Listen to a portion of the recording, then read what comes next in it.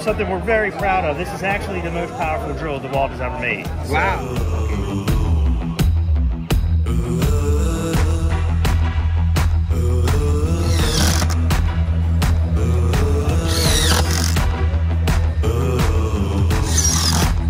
So what are we looking at here, guys?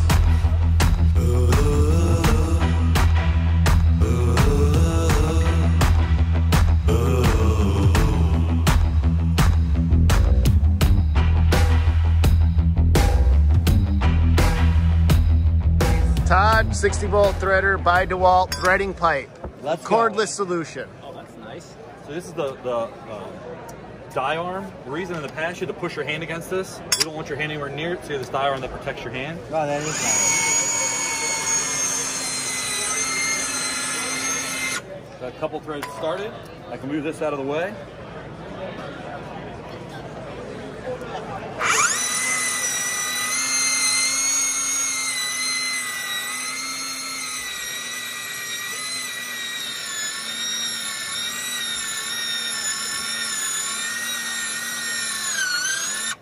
Nice.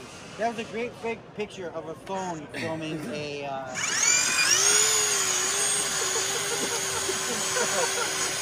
You notice it's going in reverse twice as fast, and that way you can remove it off the material faster. Is this out yet, Todd? Launch next week. How many RPMs is that thing? It's 30 in forward and 60 in reverse. Can we do it again without the phone hog in the way, please? Sorry.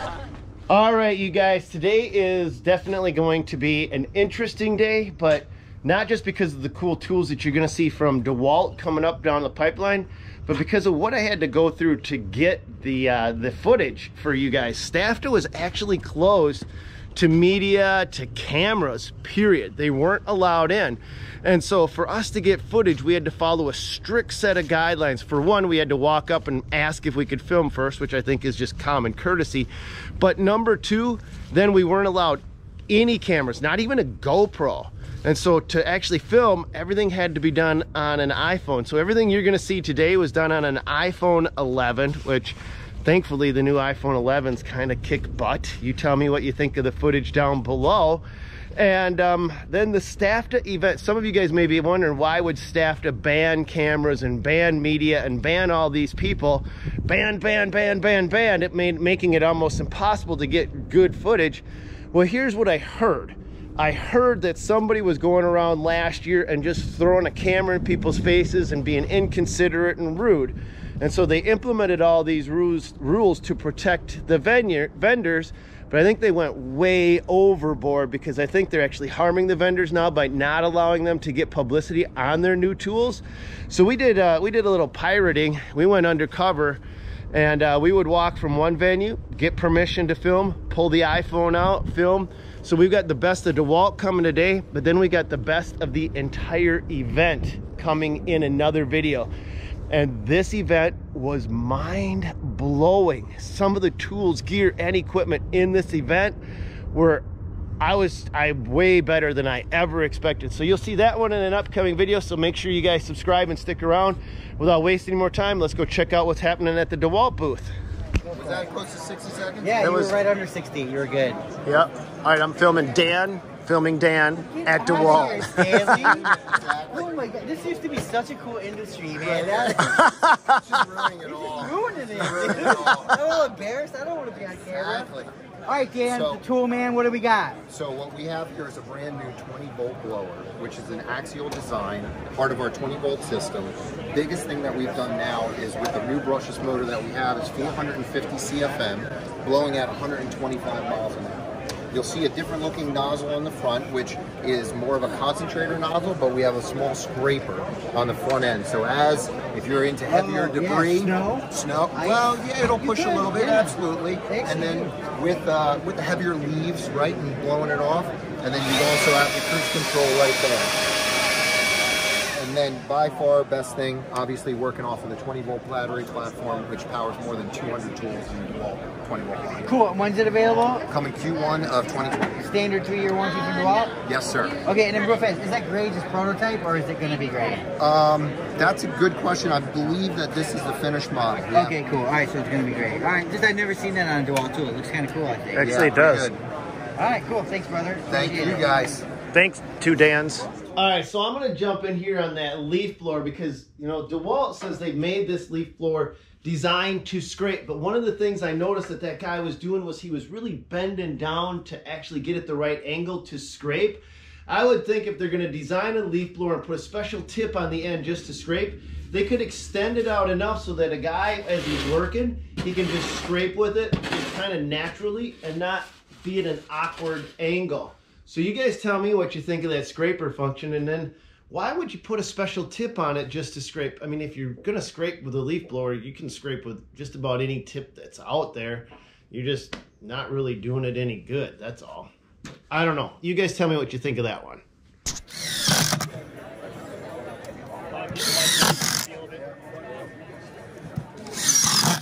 All right, so what are we looking at here, guys?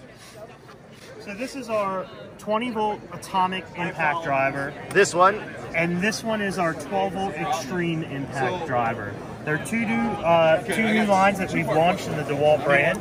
The atomic 20-volt unit focuses on ergonomics, but is still part of our 20-volt platform, which is compatible with over 240 tools.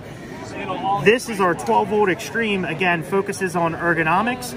Ultimate ergonomics, as you can see, it's one of the smallest impact drivers that we make. So, relatively small. You've lightened them up, shrunk them down, but haven't compromised on power out of them. Agreed.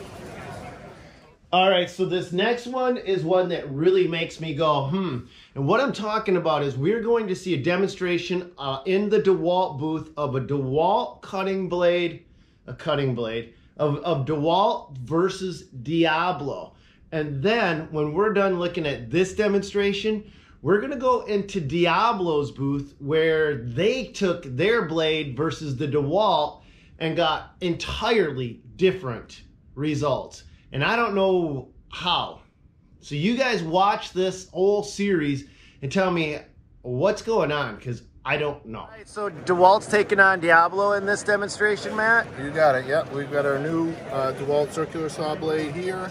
We've got the Diablo framing blade, which is very popular in the market. We're going to cut a 2-inch by 12 piece of lumber with stainless steel nails inserted all along the edge. And we're just going to, we'll start with the DeWalt, we'll go all the way down, and then we'll do the same with the Diablo. And the battery power will be the same on both of them because we're actually using the same battery. We're going to use the flex mode battery, 9 amp hour. Okay. All right. Saws are identical. All right, well, let's see how this goes.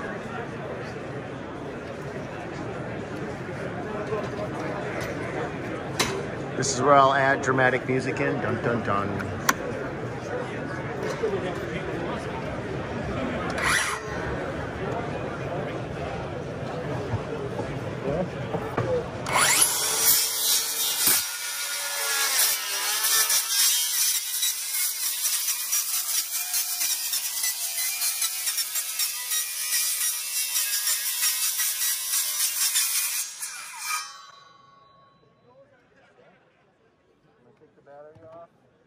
Show you the teeth. So you can see the carbides here. So your teeth are all intact still. That's what you're trying to show right now, right? Correct. Okay. So all the teeth are there. He wants me to make sure I see that. Okay, cool. Yeah. And this is a brand new Diablo blade. You can see all the teeth are on the blade. All right. Yeah. We're going to do the same cut all the way down.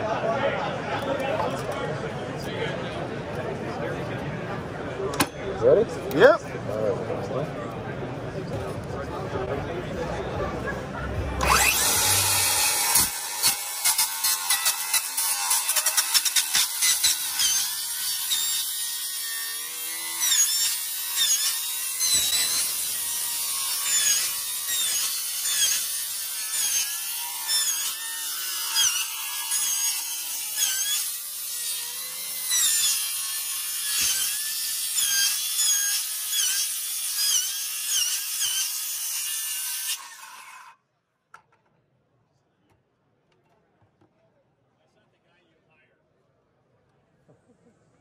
you can see here the difference in the teeth.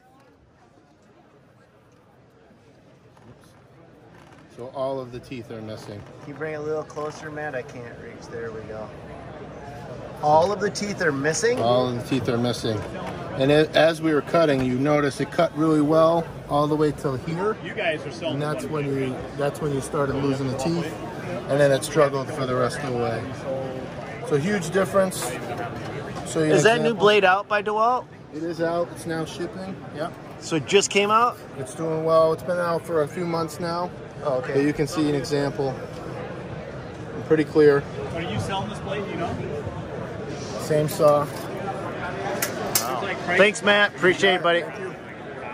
That's by Dewalt. So now let's go to the Diablo event and see how their version of this same test goes. Right. You're ready. 1, 2, 3, go.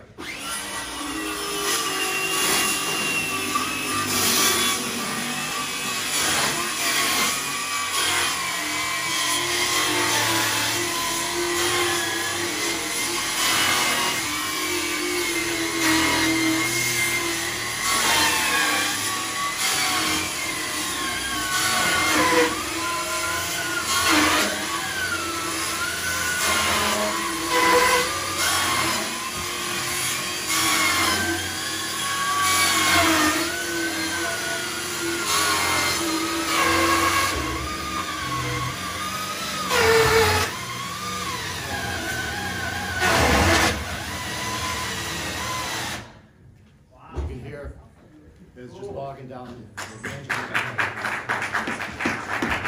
right, awesome. So what happened? What does the blade look like right now? I mean, as you can hear, mine was a pretty rough cut. A lot of the teeth are rounded over. We lost, I think, a couple here. I'm not entirely sure, but it was a hard cut. I mean, you could see me pushing it through, especially with this wet pressure-treated lumber and hitting those drywall screws. They spark, they're case hard, and they're hard. And when you have something going through that and the motor's working so hard that these tools are designed to turn off and the batteries are drained. Yeah. Blair? Tracking point cut consistently, effortlessly. The drywall screws are extra hard, especially when you initially impact them, but all the tips look fine and it's good to make more cuts. Yeah. Ready to go.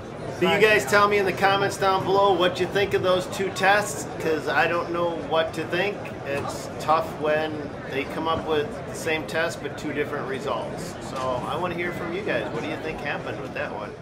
Let's go check out some more cool tools from Dewalt, you guys. Hey, do it. Dude, perfect your phone through the hole. Dude, perfect It's it. my new iPhone, dude. Do it. All right, I'm doing it. He's going to dude perfect it. Ready? Dude, Yep. perfect. Hey, dude, this is my brand new iPhone, man. Come All on. right, you guys, this is how you get the perfect shot.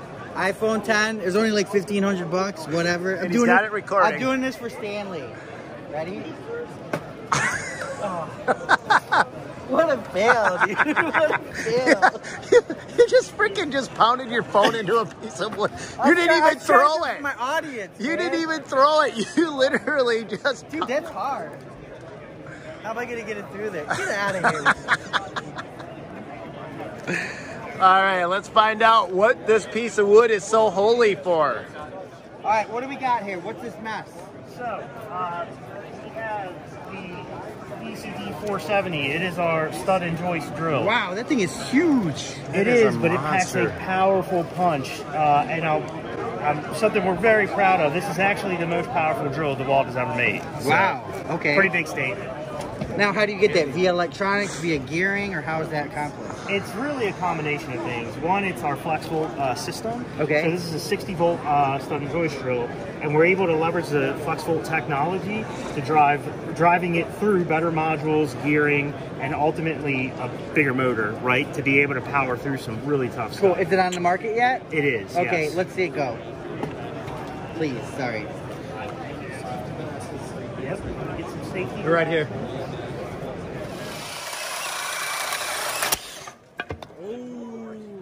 That was crazy. A little too close to the edge. Still, honestly, hey, what did we learn today?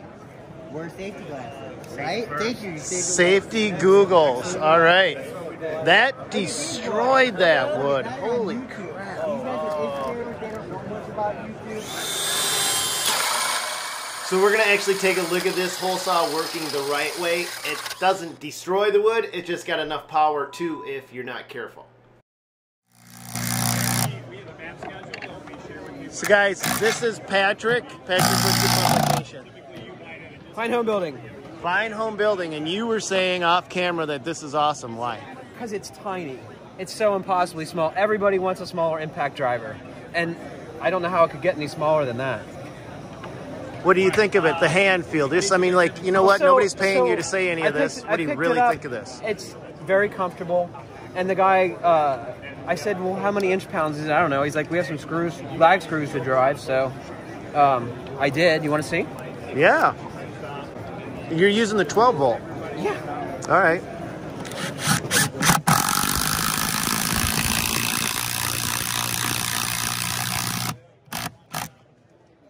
Works just like it's supposed to. So there's a couple, 3 things going on. Dewalt is launching. They don't officially call it 2.0, but it's got 30% more power. So this is a new battery by Dewalt, scheduled to come out in June of 2020, and it's a 9 amp hour. So it's supposed to provide more power, better runtime to the FlexVolt line of tools. All right, we are with Idan from Dewalt. What are we looking at? We are looking on the Tough System 2.0. Okay, we did a lot of modification and changes and new stuff in the 2.0. But the main thing you have to remember: one, the system is larger in 20%. Second thing, we upgraded all our latching system. Front latches with plastic and metal wire, and patented auto stack side latches. Very easy to use. You press them, they stay pressed, you take the box out. If you want to lower it down, don't need extra help. Just lock it down. Very easy to use. Third thing, everything is backwards compatible with the 1.0. And the last and great thing is we have a new platform in the 2.0, the half size organizer. You can click it on the top of the lid, very easy. You're set to go.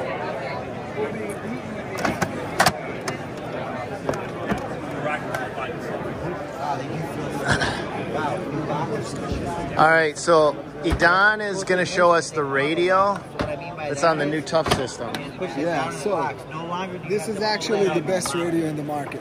Why is that? We have a 55 watt RMS amplifier. I just did. I'll come right back and do that. 4 speakers and 2 subwoofers, total of 6 speakers, giving us 360 degrees sound, clear sound, great sound. Second thing, backwards compatible with 1.0 and 2.0. Third thing, IP54, charging 12 volts, 20 volt, and now all flexible. All flexible, okay. We have a new screen, a touch screen. The battery now I need to replace, but it's a touch screen that also have a flip screen. When you put it like this, then the screen flips.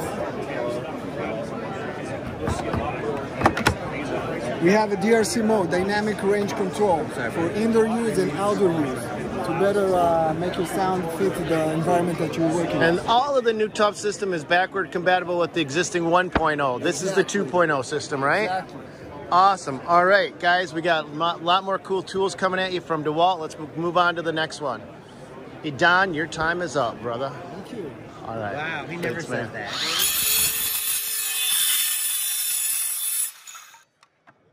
So what are we looking at, Dave? So this is our new atomic 4.5-inch search saw. It gives you really good reach. So when you're ripping a long sheet of plywood and you can't walk around the side, this allows you to get more reach and make it an easier cut.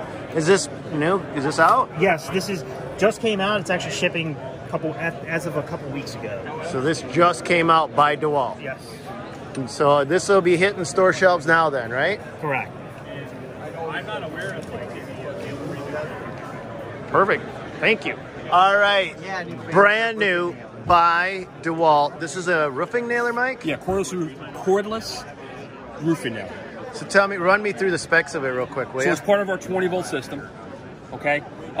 It is going to accept between 3/4 and 1 3/4 15-degree coil roofing nails. I think the key thing to keep in mind with it is that it's a fantastic complement to the pneumatic tools that a lot of the crews are going to be running. So for pick out, punch out, or service type work, this is going to be an absolutely perfect solution for those guys. When is this coming out? April of 2020. So these guys can't get it yet. Correct. But they'll be able to pretty quick. Absolutely in April. Yep. We believe it'll retail approximately $399 for the kit and about $319 as a bare tool. All right. New from Dewalt, not out yet.